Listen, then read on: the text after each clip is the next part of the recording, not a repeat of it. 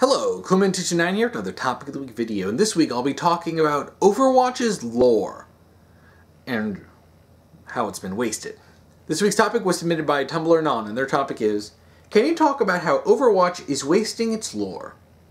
Absolutely, Anon, because I've actually kind of had this stuff on my mind for a while, and you know what, this is a good opportunity to talk about it. I was one of the people who bought Overwatch when it first came out. In fact, I believe I even pre-ordered the game. So I've been playing this since day one. I read up on a lot of the characters, and one of the things that really got me into this game, you know, more than anything really, like it's fun to play, yeah. But one thing that really got me into it was the characters and the stories. Like, I was reading up all the official bios of these characters, and I'm like, wow, you have all these, you know, diverse characters from all over the world, all these cool backstories. And I was really excited to see more of them. And we had these, you know, these comics that would come out. And you know, a lot of the earlier ones were just, they were all right. But we got to see some of these characters, like, you know, McCree and Symmetra and Junkrat. And, you know, we got to see them doing some stuff. And even if it wasn't, like, super important to the lore, okay, this is neat. But you would expect that there would be some overarching continuity.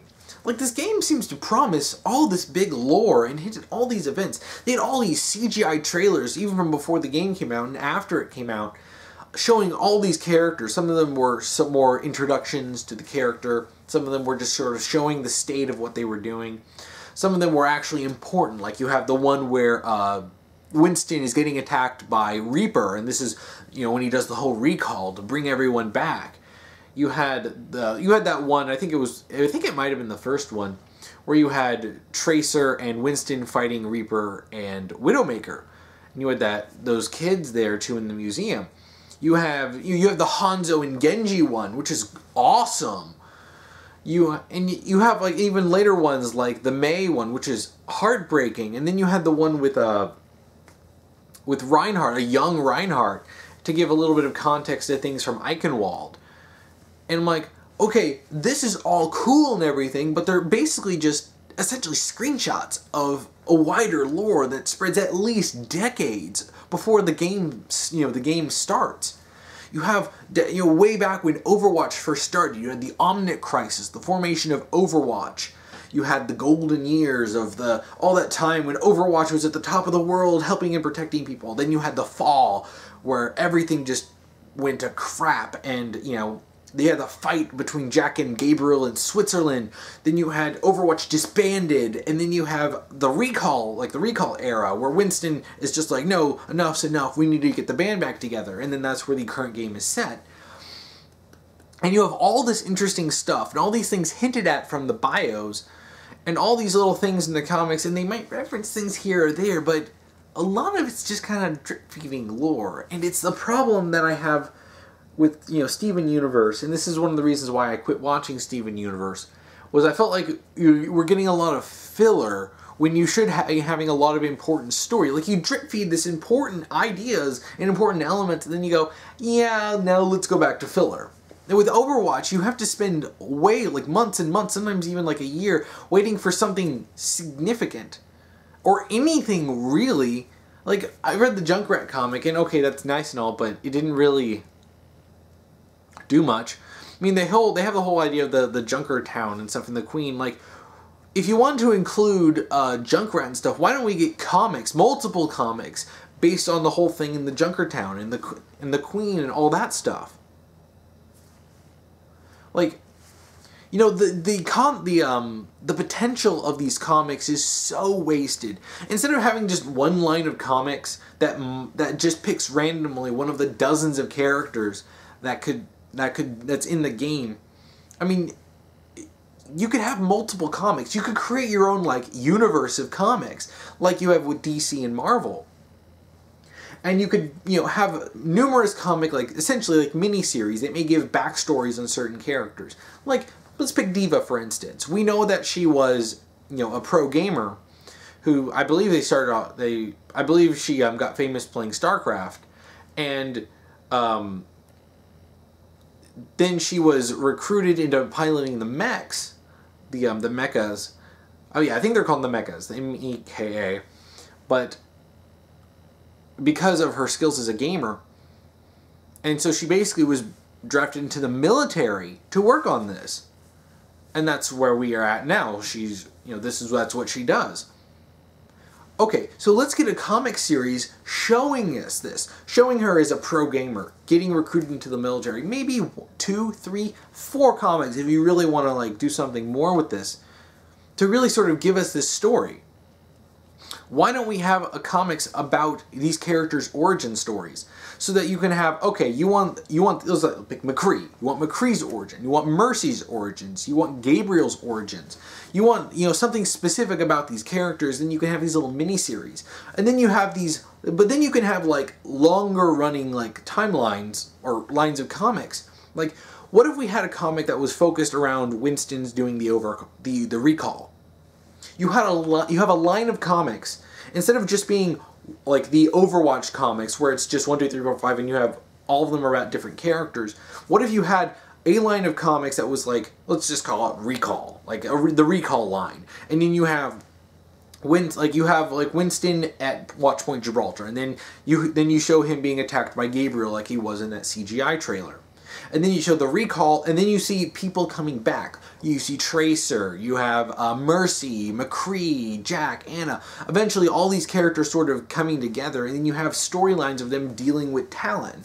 And maybe if you want, you can have a whole line of comics just focusing on the Talon characters and the whole issues. Like, so instead of getting like one Talon comic, which is kind of vague, and I felt very underwhelmed by it, you have a whole line of comics so that you can get context for what the villains are doing, because a couple years in and I still don't even have much of a clear idea of what is Talon's motivations. Like, why do they want to destroy Overwatch? Like, these are our main villains. You have several characters in the game like Reaper, Widowmaker, and Sombra, Doomfist, all working with, Talon. It's like you have all of these things going on. You have all this lore event, but they're only ever focusing on a little bit. The best event, I have to say, was probably the Uprising event, where not only do we get a fun mode in the game, which a lot of people were hoping would eventually get expanded into something more akin to like a single-player campaign or maybe a co-op campaign, where you're fighting against AI enemies, but in lore-relevant events. That really didn't go much. But with Uprising, you also got the comic. You got the Uprising comic, and we got to see a young Jack, a young Anna, and Gabriel. We got to see, Tracer and Genji when they were new to Overwatch. This is cool! And it was a nice event, and I was hoping we'd get more like that. Like, actually focus on stuff. It's like they kept promising all this big story, and like, you guys have writers, but you're not building on this. Like I said, you could have dozens of comics. You have multiple teams working on these comics. Like, be like Marvel. Have a mini little universe where all these characters, and you can do all sorts of stuff. Show us like comics that show the current continuity. Yeah, you would have to keep up with it. But for all the people who've been spending all this time looking into lore, speculating, let's have something that's more concrete and expansive than just occasionally getting little bits. Like, yeah, it's neat that they'll put some details into the maps that's referencing certain things, like on Hanamura, where you have the, you see like arrows and stuff from the fight between Hanzo and Genji. Like, okay, that's neat. In Watchpoint Gibraltar, you see like the desk where Winston was at, and you see, jars of peanut butter and stuff. So it's like, okay, that's neat, but I want actual story. Like, I want an actual storyline for this. And they were promising stuff like this, but then never did it. They had this whole graphic novel promised, and that they were going to do, and it was supposed to be about the formation of Overwatch in that early time period. So, awesome, right? That we get to see, Jack and Anna and Gabriel and Reinhardt and Torb in their prime, and the Omnic Crisis, like, forming Overwatch. Awesome! And they canceled it, and you're just like, what? What was going to be probably the biggest piece of lore that they were going to add, or expand upon, really, is canceled. And apparently it's because they had been changing the lore so much since they started that their initial story didn't work. And I'm like, and I was reading, and I'm like, is that really? That's just an excuse. Like, you guys are writers, right? You writers, you write stuff, right? This is what you do. This is your job. This should be your passion. So you can't change the story? You can't change it to fit the current canon? That's all you really have to do. Like, they never actually gave super deep details on stuff, so it's not like people were going to go, well, why isn't this in? No, we were promised something about the origins of Overwatch. So, if you changed stuff, okay, no one's complaining about that. But to use that as an excuse for why you didn't give us that graphic novel, all you have to do is change the story to make it fit the current canon. Boom, then you make the graphic novel. I feel like they didn't even want to do that. I feel like these writers, I feel like Blizzard doesn't want to do story with this game. I feel like they care more about, you know, the actual game itself than the story. Which, okay, yes, it's a game. Yeah, but when you're promising this story and you're bringing in people for the story is the reason why I got into the game in the first place. And I haven't played Overwatch in a while. Because I've lost interest in it. I've lost interest in the story.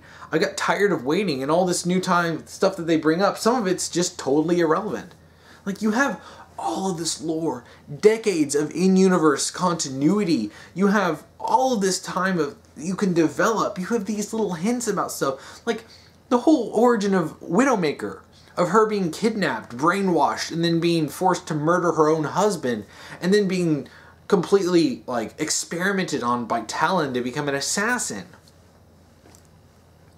We get little bits, like the confrontation between Widowmaker and Anna, and, you know, that she's the reason why, you know, Anna lost an eye.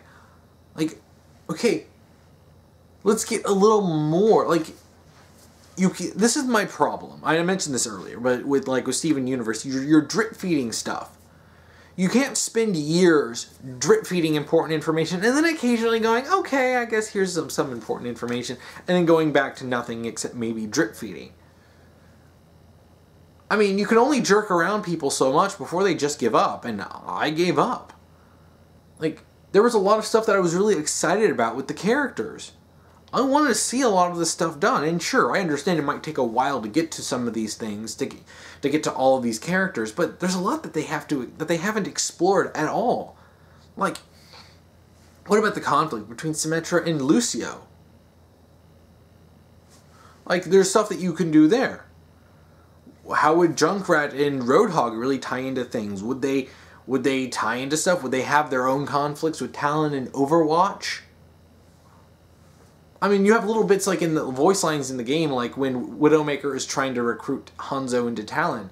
Okay, what if you had a comic where they try to recruit him in because his brother worked with Overwatch? You're saying, hey, why don't you work with us? And you have him refuse it. You actually show us these things in the story in, you know, canon events. Like, canon events, but then you have canon in the game where it's like, okay, some of these lines are canon, some of them are not, some of them are like hypotheticals. Okay, alright, neat, it's neat and all, but you can't just keep promising us story and build up this world that has so much interesting lore and only kind of tell us about some of these things.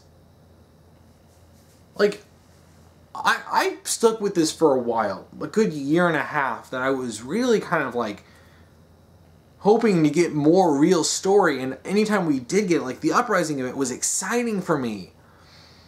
It's like, okay, in the whole what was it, the Frankenstein, the Junker Stein or whatever event, that was fun. It didn't really tie into canon much. I mean, he had a comic, but like, it's like, it really annoys me that you have these company with so much resources and making so much money, and they could, if they promised the story and they could deliver, they could easily deliver this. You don't have enough writers to write all of this stuff for all of these characters, then bring in more writers, bring in artists and stuff to draw comics. You know, bring in, you have animators, you need more animators, get more animators to animate new, you know, shorts. Like, I don't mind if the actual, like, complete canon is spread out over all these different mediums if it's all focused on, you know, with this game. Like, alright, yeah, I watched the shorts, I read the comics. I watched even those little short videos that weren't like the full CGI trailers that gave us a little bit of background on some of the characters. And it's like, okay, it's like when Brigitte came in, that's neat and all, but it feels like they don't really care about the actual story. And if you don't care about story, then don't come up with this huge expansive lore and not do anything with it. It's the same thing with Steven Universe. If they don't want to do lore, if they don't want to do a big complex storyline, then don't bring it up. If overall, like with Team Fortress 2. Team Fortress 2 is not super, like, when you're looking at the game, it's not super complex. There's not really too much going on. It's mostly a fun game. The comics have more story to them. And it's pretty simple. I mean, you have some of the shorts, which are mostly just for fun. But to see these characters actually, you know, doing stuff, which is neat. And especially for really notable ones like Expiration Date. But you have more consistent story with the comics and people who dedicatedly follow the comics for the story, because at the very least they were giving story. With Overwatch, you have all these comics and most of them don't even really apply to the overarching story. And it's infuriating for me as a fan to sit here and wait for story and just to get little bits on occasion. And then sometimes when we do get stuff, it doesn't really have much context, or it's vague. And it's like, and even the latest event, I don't remember what it was called. It was kind of forgettable. But, you know, you had the Blackwatch crew going in there, and this was supposed to be the event that had Overwatch, like Blackwatch exposed to the world, and it was something that contributed to the fall of Overwatch. But you just get a little bit at the end. It is like, oh yeah, and this is what caused Overwatch. This contributed to Overwatch's fall, and that's about it. Like, can we get comics about this? Like, can we get comics about before they go on the mission, then comics after they go on the missions, and where you get to see the fallout, you get to see Jack's and Anna's conflict with Gabriel over what he did exposing Blackwatch. Like, what if we get to, like, we see that there's some conflict, like, with McCree, but what if we got to expand on this? What if we got to see these characters actually have this conflict? And it really annoys me that just sitting here spitballing some of these ideas, you can make dozens of comics out of this because you have all this lore set up for them. They already set up all this lore, but it's like they just stopped. I'm like, you're Activision, you're freaking Blizzard Activision, and you have all this money, all these resources, and Overwatch has made them bank, so you're so much you could do, but you're not. And I just got fed up with it. Like, I don't really care about Overwatch lore anymore. I was willing to speculate when the game came out. I was speculating for a while, you know, sort of discussing with friends different things, like what could be done in the story. And unfortunately, the reality is that not much is being done with the story. And at this point, even if they did start giving us story, I find it so hard to care. Like, I already waited a couple of years to get story, and then we got minimal amounts of it. Like, it's sad because I really wanted to love all the story in Overwatch. I would talk with friends a lot about the story and the lore that we got. What could be done next? Who are these characters? How do they connect? What is all going on in this character's backstory? Reaper is so mysterious. What's going on with him? I talked about this stuff, but it seems that Blizzard doesn't care much. I'm like, okay guys, you know, you want to make the game and all competitive and everything, okay. Can you at least give us the story that you promised and all the stuff that could have been done and is talked about in the bios that they've had since day one? It's a disappointment. And there's so much more that could have been done that, had they put the efforts in, they have the resources, they have the time, they have the people, and they have the opportunity to get everyone that they would need in order to make this happen. But they just didn't. And It's disappointing. Well, I think that's about it for today.